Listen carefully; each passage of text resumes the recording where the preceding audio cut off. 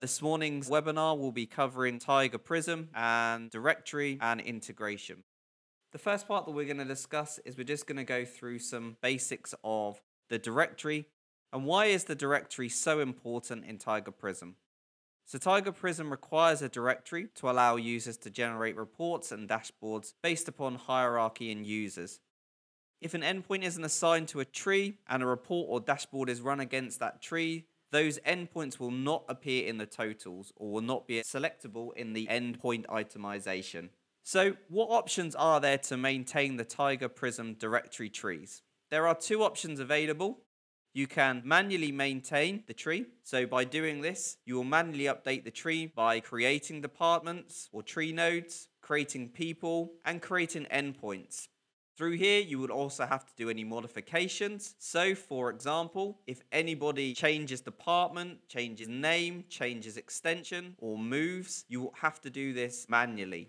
Tiger, though, if required, can do a one-off import to create a base tree. So what this means is that we can do a CSV import to create a base tree for you, and from going forward from that point, you will have to make any manual changes yourself. The second option is directory integration. So directory integration automates the directory trees and synchronizes with an external source, allowing for automation of adding hierarchy, users, and endpoints, including adding, deletions, and all changes to department levels. This process will automatically create history, and I'll explain this as we go along. So with integration, you can see all changes being made in the directory by updating your source information, and this will then reflect within Tiger Prism. So you cannot make changes within the Tiger Prism directory when you have directory integration enabled. You physically cannot do it. The software will not allow you to make changes. So if there are any mistakes, then it will be done through your source information. So there is the option to have multiple trees as well within Tiger Prism. So why have multiple trees and what purpose do they serve? So the ability to have multiple trees allows you to be flexible when generating reports upon different hierarchies, so that levels are based upon how the relevant areas of the business report on what they require. And it also allows you to visualize these hierarchies as well within a tree. For example, the finance team may look upon employees as cost center codes, and underneath these cost center codes will just be all the extensions that belong to these cost centers. So when a finance team requires a report, all they require in their report is how much this cost center has spent. They don't require things like names, they don't require things like locations, departments, or anything like that.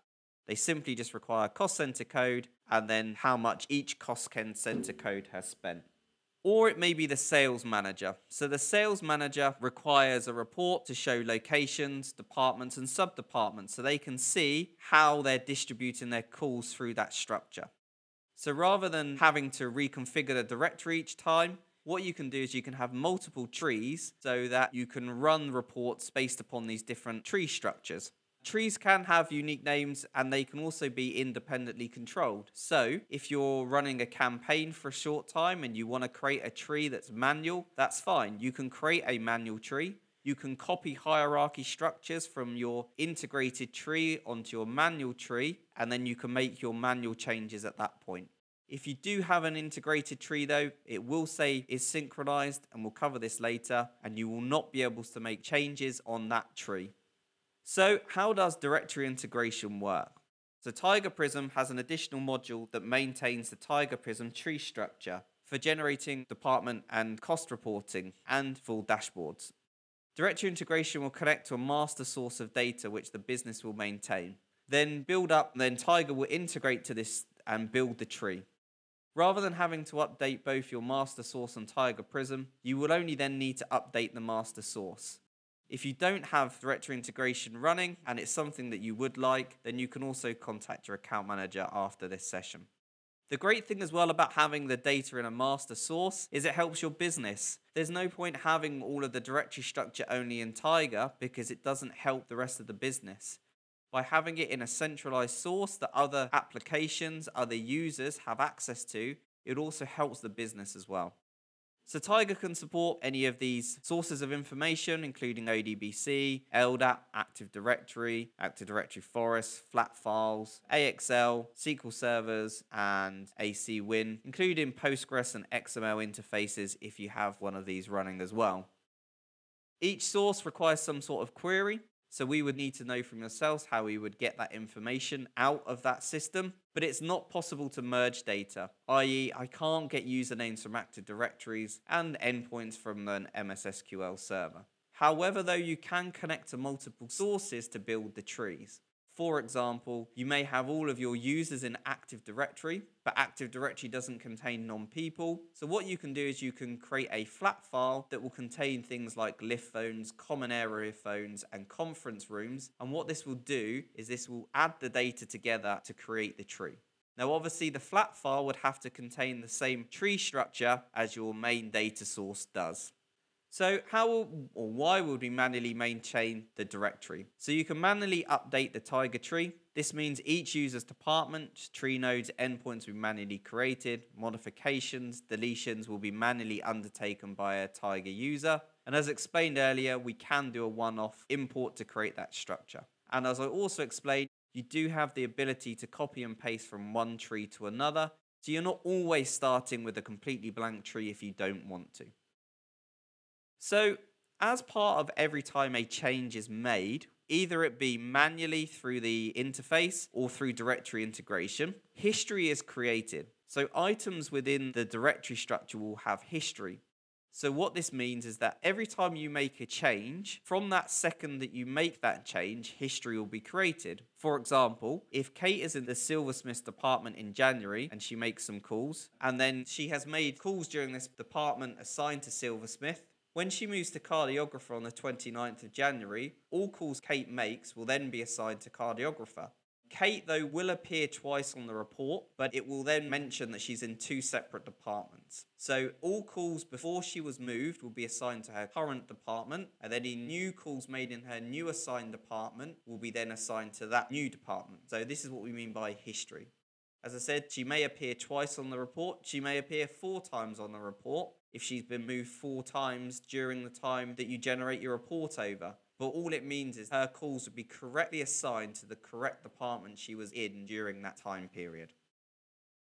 So let's now go and have a look at Tiger Prism. And the only thing we'll look at here is the directory. So within the directory, maintain the directory. So what options do we have when we create directory items within Tiger Prism? If your tree states is synchronized, this means that you cannot make any changes in here. So if I try and add an option, it won't allow me. If I try and move something, it won't allow me. So if I try and drag, I'm not able to make any changes because this tree is synchronized.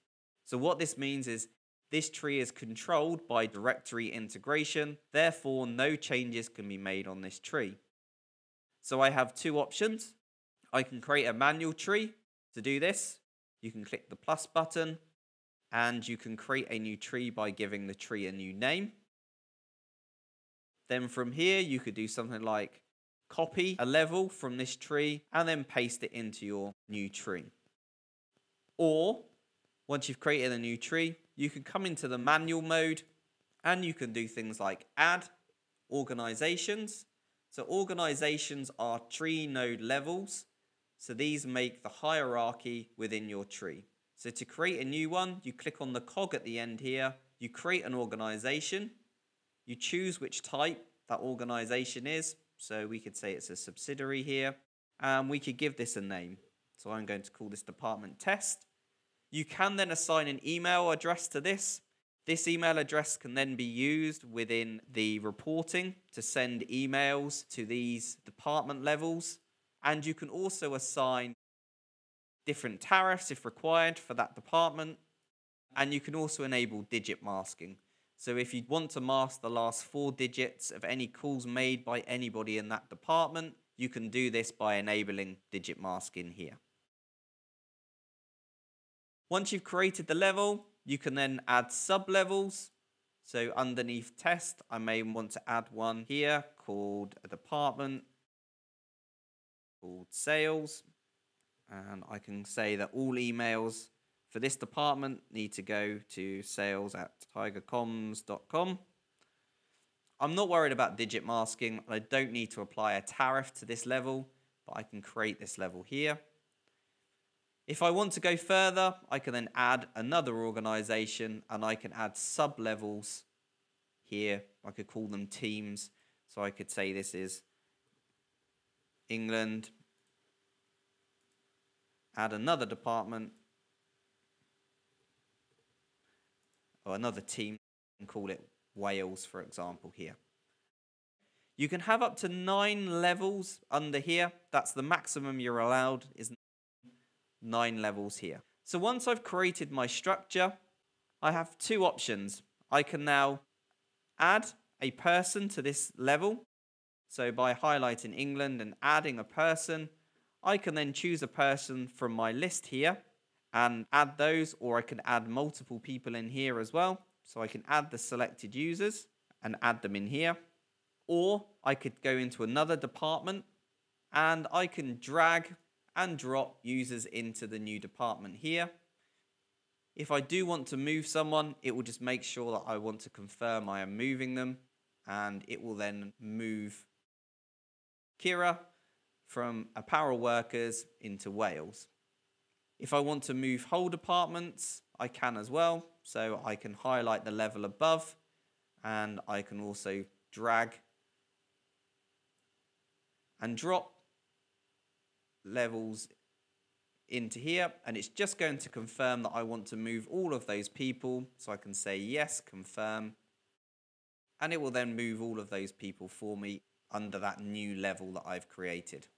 So by moving people and moving departments, it will automatically bring all their endpoints, and it will also bring all the users across.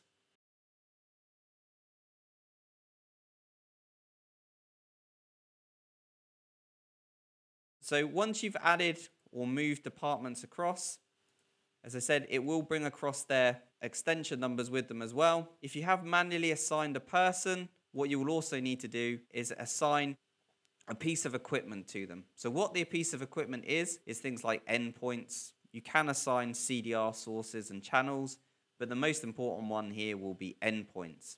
So to assign an endpoint to a person, click on endpoint here, and you can then choose from the list here which numbers you wish to assign to the people.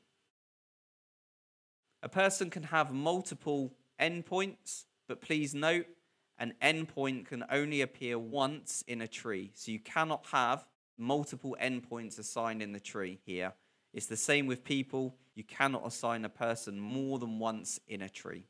So once you've created your hierarchy, you then have the ability also to search. So you have your wildcards here. So if you're looking for a particular person or a particular phone number, you could search for the word Matt, for example, here at the top. And it will then go and find all users in the directory that match the word Matt. Or I may be interested in the word Smith, for example, or the word here. So maybe I need to move Daniel Paul into another department. I can do a search for Daniel, I can find them, and then I can move them into a different department over here. To delete people or to delete departments, it's simple as clicking on the cog and removing that item from the directory tree by just clicking on remove. It will confirm then, do you want to remove them? Yes. Or you may require to make edits to do this. Click on the cog here and you can then edit that level. And you can then give it a new description. I said you can also copy from one tree to another. So if you wanted to come into this level here, you can copy and then come into your new tree here, click on the cog, and then you'd be able to paste as well from here. What you will notice as you create items, as I said, it will create history. So what it will mean now is if that any calls are made by this phone on this date here, so going forward on these dates here, all calls on this phone now from this date will be assigned to Matthew Ringsell, which will then be assigned to England, which will then be assigned to sales, which will then be assigned to test. Any calls previous to that date not be assigned to Matthew, they'd be assigned to whoever else had that phone at the time. Again, because I moved Kira from one department to the other, any calls that Kira made in her previous department, so before that date, will be assigned to her previous department. Any new calls Kira makes will now be assigned to Wales, sales, test. As mentioned before, if your tree is synchronized and you go through your tree and you find that there are any issues, for example, there are spelling mistakes, they've got incorrect extension numbers assigned to them, what you'll need to do is you'll need to go and fix this in your source data. So whether this be in Active Directory, in your flat file, whatever the data may be, make sure you make the changes. And then if required, what you can then do is you can then refresh the directory to pick up any changes. So to do this, what you'll then need to do is go onto your Tiger server, into your DI folder, into your bin folder, and in here will be a Tiger Prism DI UI exe. You'll need to double click on this, and then in your tray bar at the bottom here will be a Tiger Eye. You will have to right click on this Tiger Eye and click on Configure Integration. What this will now do is pop up the integration window. You can then choose which tree that you want to refresh and then click the refresh button.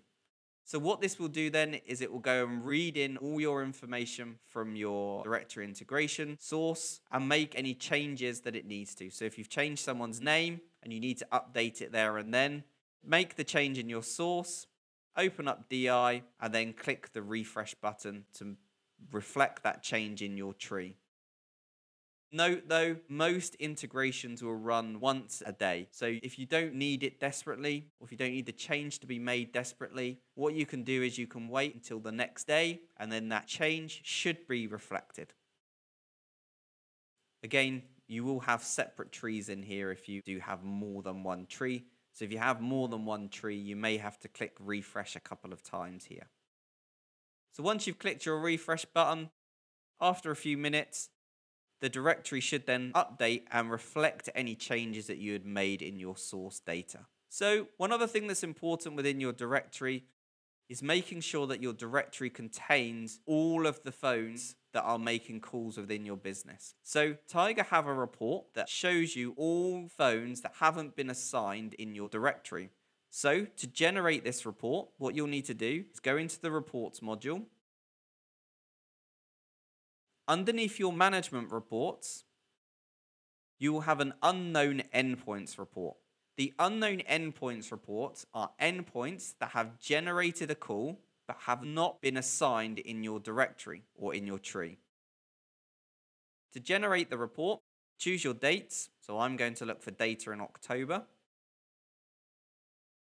I can choose my CDR source if I want to. And most importantly, I will need to choose which tree I wish to run this report against. I can then set my report to show me the top unknown endpoints by calls, by cost, or by duration. So if I'm interested in my users that have made the most amount of cost but aren't assigned, I could set this by cost, and I would want it by ascending. And let's start by looking at our top 20 users that haven't, or 20 endpoints that haven't been assigned in my public demo manual tree here. So if I now click generate,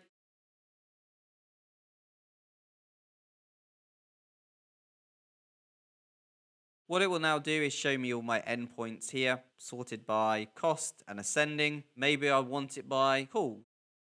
So I want to see which endpoints have made the most amount of calls that need to be assigned. So all these numbers basically haven't been assigned in my directory or in my source data.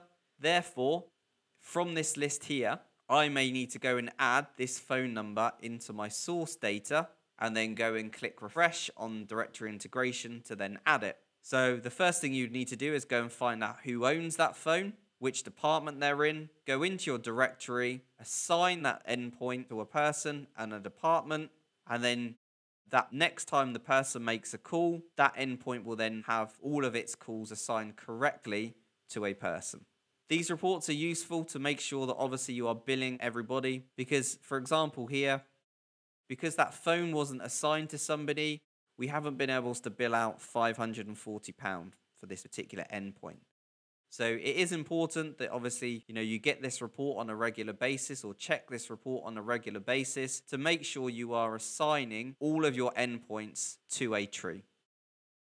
So the final part that we're going to look at, if you don't have this option enabled on your Tiger Prism platform, then it may be that it's not in the version that you have, but it's also, if it is something that you would like, then let one of us here at Tiger know and we'll be able to help you. So there is also a directory search option. Directory search allows you to quickly search through your directory and export your directory in a flat format. So on the left-hand side, you have two options. You can either search by endpoint or by directory view. So by endpoint, this means that all endpoints will appear in your list. So these are all endpoints that we've seen, calls been made on, and you'll be able to see who they're assigned to, either by choosing your different trees here as well. So I can see that this endpoint here is not assigned to anybody. So that's obvious to see. So I could go and then assign this endpoint in my tree. If I come back in here, I'll be able to do a refresh and be able to see what department they're assigned to. I also have the ability to turn on all these extra columns, so I could add on all these extra columns here. Maybe I want to add in all their custom fields. So I can build up an export, and then what I can do is I can export this directory to Excel, for example, and I can then go and ask either my phone maintainer or my HR department who owns this phone and which departments they're in, populate the information and then add it into the directory, or I can go into my master source and update the users to have the correct information against them. You can filter on any one of these columns. So if you're only interested in the gold medal department, for example, you can filter on that department. When you export, it will only export what is on the screen. There is also a quick search at the top here. So if you look for the word Smith, for example, it will find anything in your grid at the bottom here that contains the word Smith. If you do have a filter, this then also filters, quick filters on there. If you don't have any filters, it will look in any column to go and find the word Smith. So it's just a quick way of going and looking through your directory here. The directory view is the same as the endpoint view. It works in the same way. Except in this instance here, you'll get all levels, all organization levels here, as well as the endpoints as well. Again, you can export and you can enable and disable columns here at the bottom. Thank you for watching.